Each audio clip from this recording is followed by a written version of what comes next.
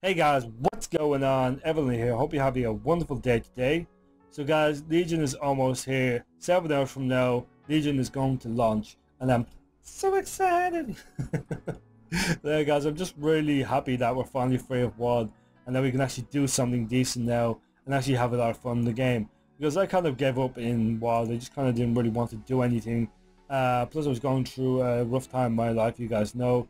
But that's not being said, that we're going to talk about something different today, which is actually, you guys know we're all going to be leveling, so I'm going to be going over a leveling guide for each of the 4 specs that I currently play, which is Survival Hunter, Armory Warrior, Horde Rogue, and Havoc Hunter. So first I'm going to go over Survival Hunter and show you the artifact abilities that I'm going to be using as I level, as well as the talents I'm going to be using. So let's go over the talents first. Firstly, you want to go for throwing axes. Weight the Merc Roll is okay when you stack it into 4 times. But you gotta keep restacking this and it can drop if you're not watching what you're doing. Troyax is by far the best though, because every one of your abilities costs a lot of focus. By far the best choice. You can also use it at range as well. Really good choice. Next up, Murder Pros. Not even gonna talk about the other two. This one's by far the best. When you kill a current target, it resets. So pretty much kill target within 15 seconds. You get a free use of it again. Kill target, get a free use of it again. Kill target, get free use of it again. It also coincides with Survivalist, which every time you kill a target you get 15% of your health back for over 10 seconds, which is really nice. Next up we have is Post Haste. You just want to go Post Haste over the other tools by far. Dash is like, you can use Aspect Eagle anyway, so there's no point in going Dash. Fast Strider has a chance to crit, but the problem is you have to crit with this and then it only has 10% chance, not that great. Whereas Post Haste gets you out of roots and snares and stuff like that, and it also gives you 60% increased movement speed for 8 seconds. By far the best choice of the trait. Next up, Proof Trap's by far the best. Reduces the cooldown on your freezing trap, making a 20.4 second cast. Means you can trap really often. It's basically when it comes off the ore. Then Explosive Trap and Hard Trap. Explosive Trap hits multiple targets when you use it.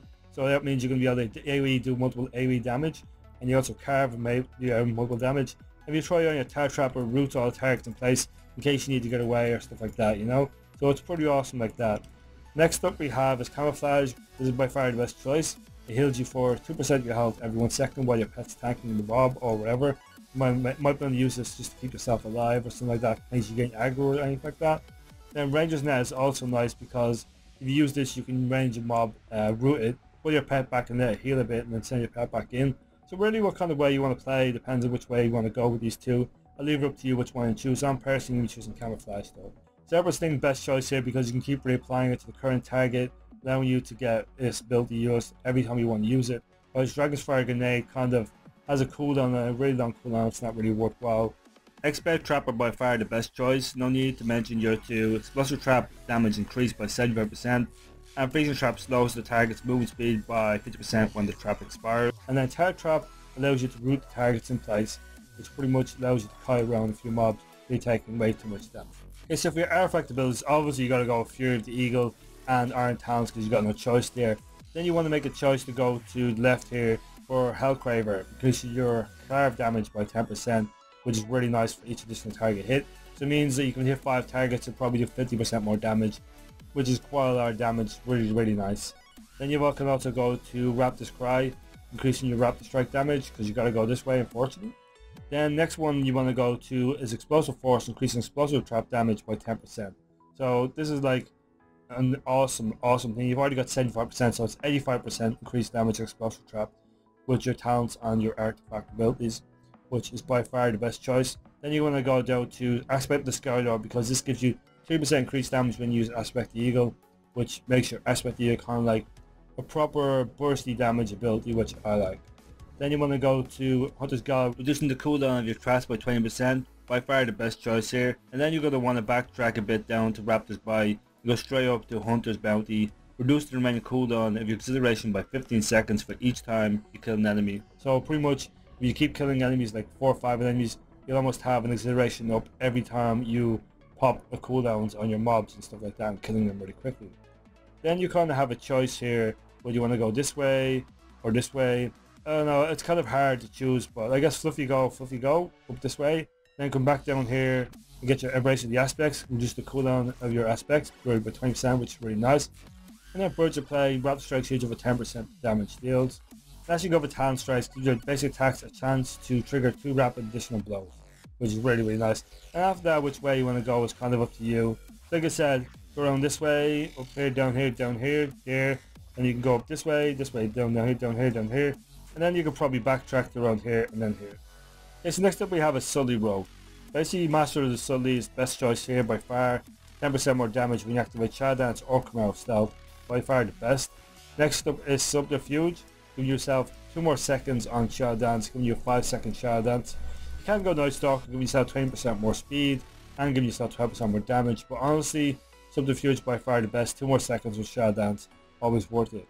Now, Demon Stratagem used to be worth it right now, but it's not worth it anymore, but simple fact is, Vigor kind of just outranks it by 50% more energy, and pretty much giving yourself 10% more increased enemy generation by far, which is the best. Next up is Soothing Darkness, definitely the best choice. Activates during Shadow Dance. By far the best choice here, Prey the Weak, because this gives you 10% more damage when you cheap shot, kidney, or blind around a target. Probably not the best in AoE situations, but you haven't really got a choice here. Next up is Premonition. Give yourself a extra compound on cheap shot and shell strike. And before I go down to the next one, I want to make sure that Subterfuge, when you activate Shadow Dance, this is why this one's the best. Shadow Dance gives you 200% more increased damage on your Shuriken Storm, which pretty much is your AoE ability. And last one we have is Mark for Death. Now, Master of Shadows is really nice, but Mark for Death is better, but the simple fact is, if you put this on a target and kill it, within the minute, you pretty much get it again and again and again. When you just get free eviscerates on your current targets, and just go boom, boom, boom, boom, and kill them all. So let's go into the artifact ability. Okay, so for Sully Rogue, you want to obviously go down this way, obviously Gomer's Bite into Shadowfangs.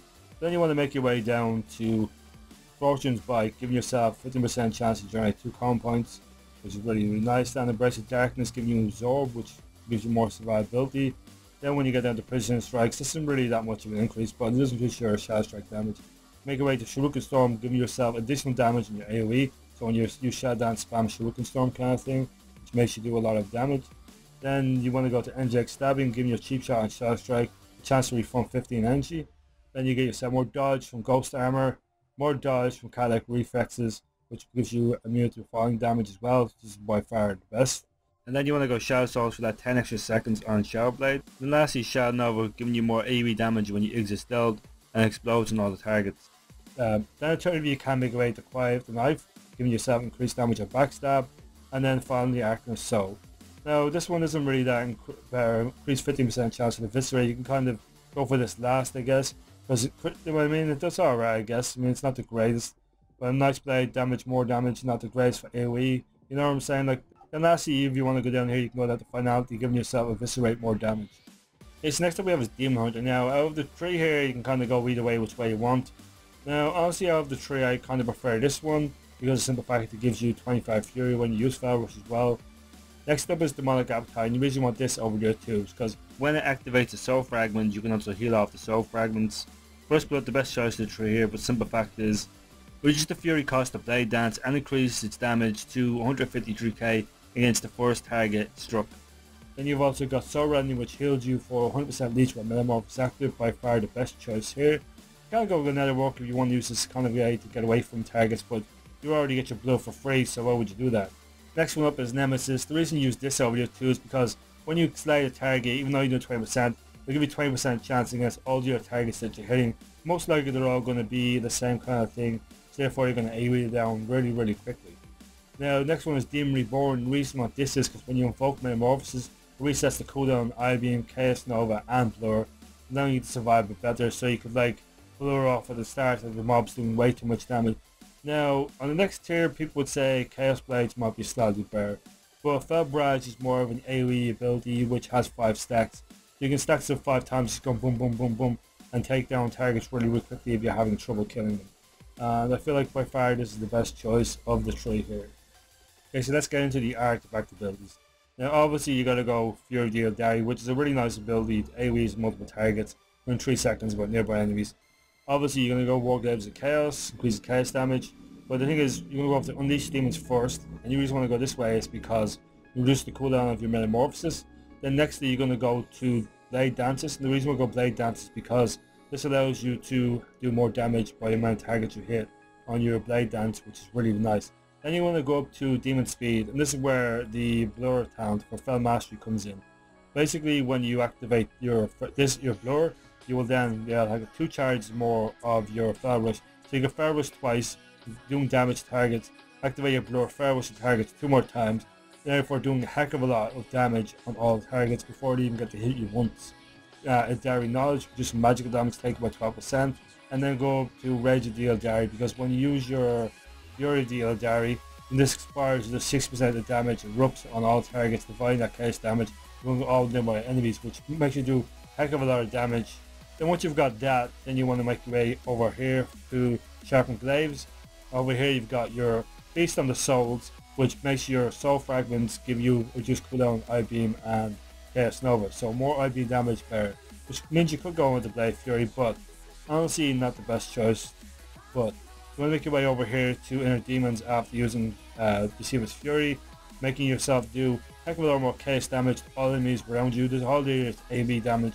And then finally you might want to make your way up to Chaos Vision, increasing your IB damage, and then finally Anguish of the Deceiver, therefore giving you more erupt damage. But honestly, the best choice I said is to go around this way, up here, and then back down here, and across to here, and then finally back up to here. Okay, so next up we have is Armory Warriors. So we're going to go over talents. First one and foremost, definitely Sweeping Strikes. More strike can actually hit a second nearby target, allowing you to do a lot of AE damage, which will coincide with more combo, which I'll explain in a moment. We have Shockwave, obviously being able to stun multiple targets, by far the best choice here.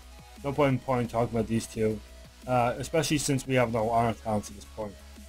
Now, next one you can go Avatar, or you can go Fear for Battle, depending on your playstyle. Fear for Battle does make you do more damage on Whirlwind, but honestly Avatar is just such a strong cooldown to pass down. It's only 1.5 minute cooldown, so it's not too bad. Next tier you want to go Second Wind. The reason why I go Second Wind is because when you're in combat, 5 seconds, you're going to regen 7% of your health just through Second Wind, never having to use food at all. Small combo, really nice because it allows you to hit multiple targets with your Sweeping Strikes. And you've also got Deadly Cam, which pretty much makes it so you can spam Whirlwind or any area abilities. Next up is Opportunity Strikes. Now, this is by far the best, honestly, because the simple fact is the procs literally a lot of the time got a 60% chance and does quite a lot of damage actually. It does by far the best. You can go for Anger Management, making yourself have your battle cry more often, which will make obviously Deadly Cam a bit more viable. Depends on your kind of choice. I guess so, Opportunity Strikes is more based on a kind of single target, killing one target rotation. Anger Management might be slightly better on an AoE rotation, depending on how often you're using Whirlwind. And you might even think about going into Fear for Battle as well. Next up we have is the Arms Artifact ability. So first up and foremost is Wallbreaker, 101k damage and Navy Cross Smash 1 minute cooldown, not too bad. Then you've also got Thornton's Might, which we'll talk about in a moment. This is important for our heals. Next up we have is One Against Many. It does damage to all targets in front of you. For every target hit, you do 6% additional damage on Whirlwind. So if 5 targets hit would be 20% increased damage, which is really, really nice. Then you've also got Touch of Zakiaz. Storm can heal you for 9% the damage you deal with Mortal Strike. So obviously the increased damage on Mortal Strike, as well as having Raw Combo and also having Sweeping Strikes, hit 2 targets means you're going to heal for 18%, which is not too bad I guess for each time you use Mortal Strike. And you've also got the fact that you got more Mortal Strike damage, so a little bit more healing. I mean, it's not great, but it's okay I guess. Next up we have is Unending Rage. You got to go this way for the field to get Void Cleave. Give you 20% more rage, not too bad. Then you've also got Void Cleave. Void Cleave strikes at least target, Stormcrow, release the burst, dealing a certain amount of damage to all enemies. Then you have Many Will Fall, increases Whirlwind damage by 15%, which is really, really nice. You can additionally go into Focus for Battle if you want more damage in Cross Smash, but you don't really need to because you're going to be wanting to do more AoE damage, but I would probably go with this anyways. Then make your way to Precise Strikes, making your Cost of Smash and your reduce the cost of your Mortal Strike and XQ, which is really, really nice. And you want to go into Put the Bludgeon Zakiaz, give yourself more shadow damage on your attacks when you activate Battle Cry. Then make your way up to Tactical Advance. In your up leap, you get 30% increased armor and parry for 4 seconds. So you leap into a couple of targets, you're not taking too much damage. And then if you want to go up the top, you can make your way to Slam, Will of the First King, which is these rarely matter too much. You get more critical strike chance on your Whirlwind, gives you more rage, which is not too bad. But you mostly want to get to Exploit the Weakness, increase your Tactician's chance to proc your rage chance by 30% more. So yeah guys, there we have it. That's all of the abilities for each class and artifact abilities, the leveling. Hopefully you guys enjoyed the video. If you did, leave the video a like. I really would appreciate it. Let me know you guys enjoyed the content. And if you have any comments or questions, just leave them down below. I'll try my best to answer them. But anyways guys, if you want to see more content like this, just hit that subscribe button. I really would appreciate it. But as always guys, this is Evylyn. I love you all. Take care, and I'll see you guys in the next one.